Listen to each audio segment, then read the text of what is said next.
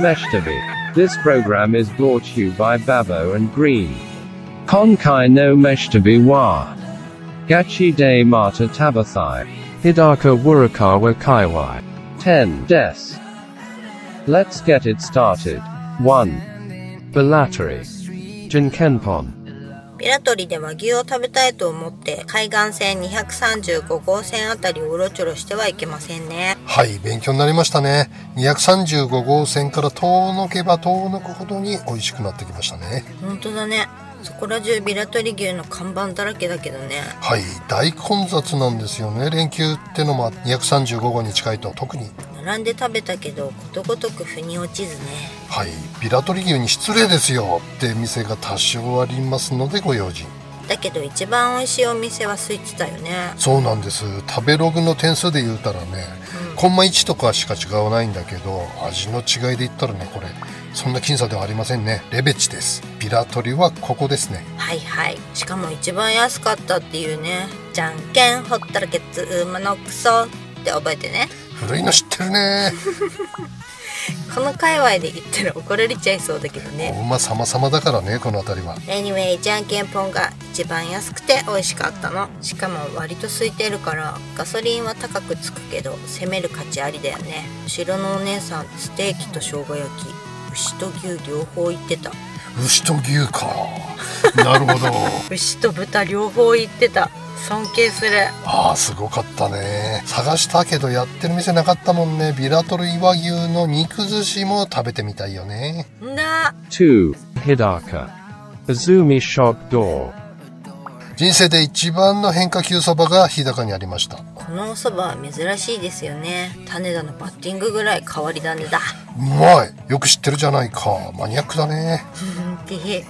これは一度食べときたい一品ですね。タコ飯がリーズナブルに味わえてまたいいですね。この辺りは美味しいタコ料理が多いんですよ。初めて食べるようなタコ料理がいっぱいあるよね。ここはタコの入ったかき揚げも美味しいね。あまりにも変わったお蕎麦だから他にもこういう蕎麦って結構あんのかなって思って Google で変わった蕎麦って検索したんだけど、これより変わってるお蕎麦は見つからんかったんじゃ。だよね。こんな耳みたいな蕎麦見たことねえもん。耳で。 3. Urakawa. Panpaka Pan. 海辺にある隠れ家パン屋さん。ここは私のハートを一瞬で奪い去りました。ここすごいね。田舎だからハードル下げてとかじゃなくて、これはどこでも爆売れするパンだと思います。美味しくて久々のハイテンションな飯旅。海辺に椅子とテーブルが並んでて海を眺めながら食べるのも最高。こういうの飯旅大好物。これはいい店ですね。毎年浦川に来るのが楽しみになります。ほんとハード系やマカダミアナッツ入りシナモンロールも美味しいけど、これスペシャルチョコチップスコーン。しかもたまたま焼きたてでラッキーだったね。ほかほかで美味しかった。見た目もハート型で可愛い。冷めてもサクサクでやっぱり美味しかった。これマジやばいわ。4. Shin Hidaka. Amaya. 新日高町のみゆき通り商店街にある和食屋さん。開拓期のアメリカをイメージして作られたという新日高町市図内のみゆき通り商店街は北海道まちづくり100選の一つだそうです。最近ではクラウドファンディングでシャッター街を絵画で彩るプロジェクトを市図内の高校生が企画して実行してるみたいなんだよね。こういうの応援したいね。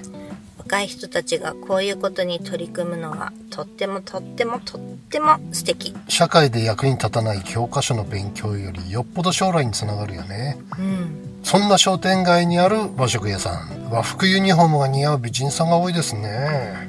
なんか新日高界隈綺麗な人多いよね。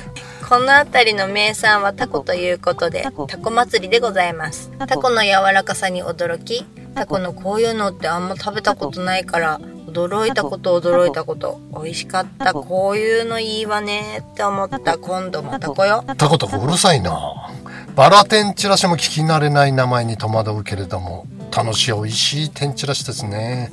なんとハスカップの酢飯がプルプルしちゃいます。酸っぱいのプルプルして赤ちゃんみたいだったよ。あなた可愛いでしょ。これかき揚げがばらけてるからバラ天なんだよね。食べやすくていいわこれ。これも美味しいね。こら両方とも甲乙つけがたい創作和食でしたが、地域ならでは感というとやっぱ名産タコを使ったこれタコまぶしでしょ。またこれだよ。Onsen information. Belattery Onsen Newkara. 清潔でくつろげる施設でしたね。ホテルになってんのね。連休ということもあり混雑してたけどサウナに入れないってことはなかったね。露天風呂から垣根なしの森とかいいよね。これ熊が入浴に来ないかとちと怖かったが、確かにサウナが85度くらいなので整うのに時間が多めにかかるけどお風呂全体にいいアロマが香ってて癒された。あれいい匂いだったね。初めてねああいうのだ。この辺来たら絶対またここで入浴したいと思いました。ゴルフからのじゃんけんほったらけつ馬のクソっていうからで整うと。間違いない。10月初めの毎年恒例パターンだねそれ。そっか、向川でししゃももね。なんだ。Shin Hidaka. Mitsuishi Konbu Onsen Kula-zo. 三石昆布温泉。ここは道の駅にある温浴施設。ホテルも併設されてて立派だよね。昆布の温泉がとろっとしててよかったわ。さすが昆布温泉。サウナでは海の男たちが昆布漁について語ってました。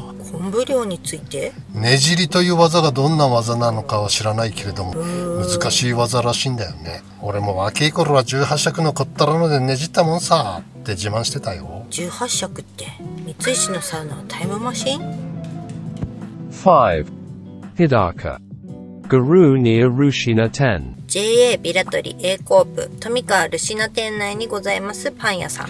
お目当てはこのバフシュークリーム。パフじゃなくてついつい二度聞きしてしまう名前ですが、はい、まさかのマジバフン由来。さすがは大馬さんの町ですね。ローカルスーパー散策中に偶然発見した巨大シュークリーム。これ湯からのロビーでも売ってたね。そうだそうだ。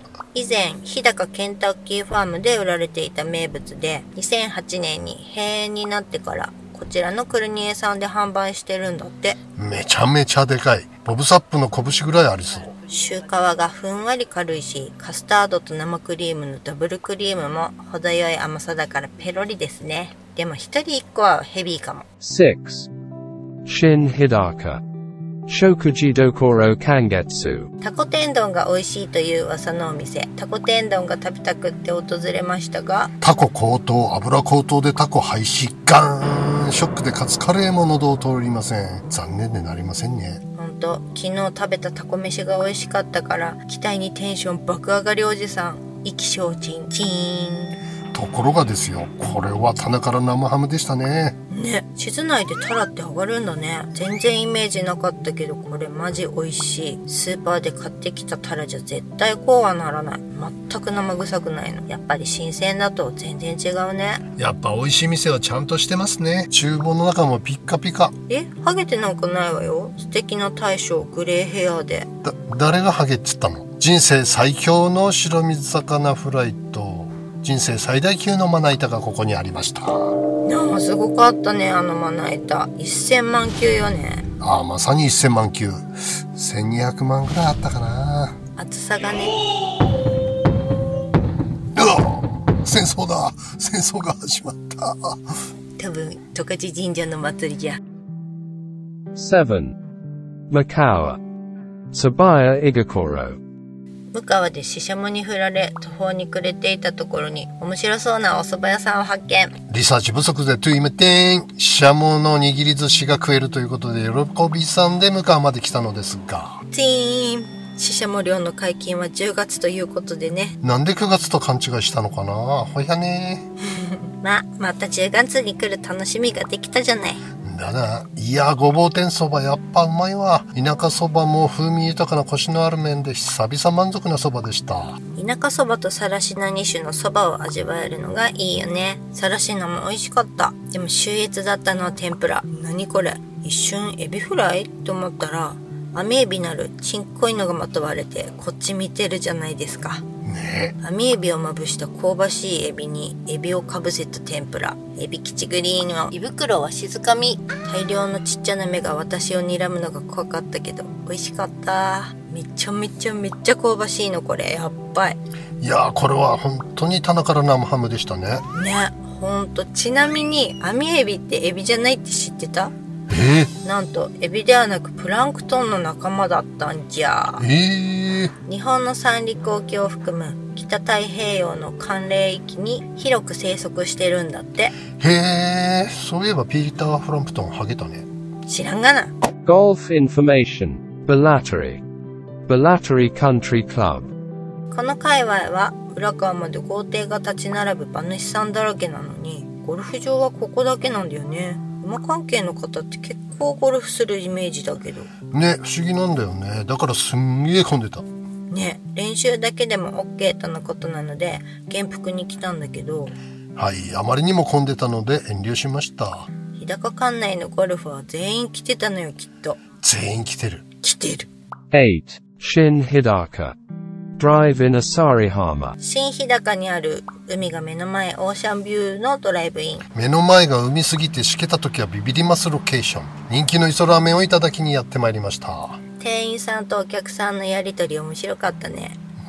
おじさんがイスラーメンって言ったら店員さんが味噌ですかって聞き返す光景。もう一回イソラーメンっておっちゃんが言い直してああ、イソラーメンですねって各テーブルで繰り広げられてて、一体このやりとり一日何回行われるんかな。実際イソ味噌って聞き取りづらいよね。確かにね。磯も味噌も一緒だな。優しい美味しい塩ラーメンだね。このタイプは初めてだね。出汁が鍋みたいな、豆腐も入れちゃおうかなみたいな。わかる。本当鍋みたいだよね。白菜甘くって美味しかった。味だけじゃなくてレンゲも鍋用、しかも4人鍋用みたいな超でかいレンゲの中でラーメンいっぱい作れそうなやったー。天丼。見た目は場外ホームラン。江戸前っぽいごま油揚げの天ぷら。北海道じゃ珍しいよね。前日のタコ天を食べれなかった反動でついつい食べ過ぎてしまった。そして満腹からの胸焼けが、ごま油の香ばしさに箸が勝手に動いちゃうんだよね。世の中から体重計抹殺しようかしら。それは危険。逆に。 9. Nikapu Tsubaki Salon New Yaka 10。 混んでたわね。夕暮れ時が混むのかと思いきや、夕方にはすっかり引けてたね。天気悪かったせいかな。晴れてたら最高なんだろうな。私の雨女っぷり炸裂で申し訳ないです。主のチョコちゃんに挨拶を済ませ、小1時間待って入店。サンドもパンケーキも売り切れということで、まったりお茶をさせていただきました。あいにくの曇り小雨模様だったので、本当は夕暮れ待ちの予定だったんだけどね。クラシックギターの音色でシンディ・ローパー、タイムアフタータイムを聴きながら何度も居眠りしそうな心地よさでした。タイムアフタータイムって3曲しかないあなたのカラオケレパートリーの1曲じゃない？なぜそれを？かなり酔った時しか歌わないけど、歌う曲いつも同じだからさ。まさかよ、2、30曲はレパートリーあるよ。あら、おかしいわね。聞いたことないな。愛しのエリーでしょ？知らないけど、バスストップってやつ？バスを待つ間に太平洋のうねりをぼーっと眺めて過ごす日曜の午後も悪くない。違いがわかる男のゴールドブレンド。ダバダーダバダーダー。 Jakaino MESHITABE wa Gachi de mata食べたい Hiro o taiki shilanuka kaiwai des. O tanoshimini. See you soon. 新日高は種馬センターが多かったよね。牧場だらけで美しいサラブレッドたちが放牧されてて、北海道のどこの景色よりもなんか優雅な感じがしたよね。そうだね、綺麗だよね。俺も入りてえな。引退後は若い牝馬に種つけて暮らすなんて男の夢だぜよ。ばっかじゃないの。だいたいあんたそんなにも元気じゃないでしょ。お役目ごめんで処分されちゃうのが関の山よ。まあ毎日ってのはしんどいよね、いくらなんでも。処分されない程度に適当にやるさ。意外と大変なのかもね。でも、種馬には種馬の黒ってものがあるんだろうね。種馬センターってのはどんなとこなのか聞いてみたいもんだね。ゆっくり酒でも飲みながら。種馬と？でどうよ、長州は。いや大変だって選ぶ権利ないんだぜ。あ、やっぱそうか。好みでもね新馬で興奮しろって言われてもさ、だよな。出た妄想。この人種元飲んでる。そういえば馬のバテるって姿見たことないよね。ないない。陸上でさ100とか走った後って人間だったら絶対ぜいぜい母なんじゃん。なるなる。馬って競馬で何千メーターとか走って何があって顔していくよね。確かに涼しい顔してる。だから馬並みとか馬力っていうのかな。うん。全力で400メーターなんて走ったら失神しちゃうよ。高校の時体育で50メーター測ったっけ、6秒1だったんだよね。で陸上部の顧問に呼ばれて、おめえ早えな100も走ってみろって言われて走ったっけ、すっげえ遅くてびっくりした。13秒ぐらいだったんだよね。遅っ。50が6秒1で13秒ぐらいっていうのは、明らかにこう減速してるっていうか失速しちゃう。失速してるっていうね。面白いね。持久力なさすぎでしょ。100って短距離だよ。超短距離の男なのさ。3分クッキングのこと笑えないよそれ。かもしんねえ。てててててて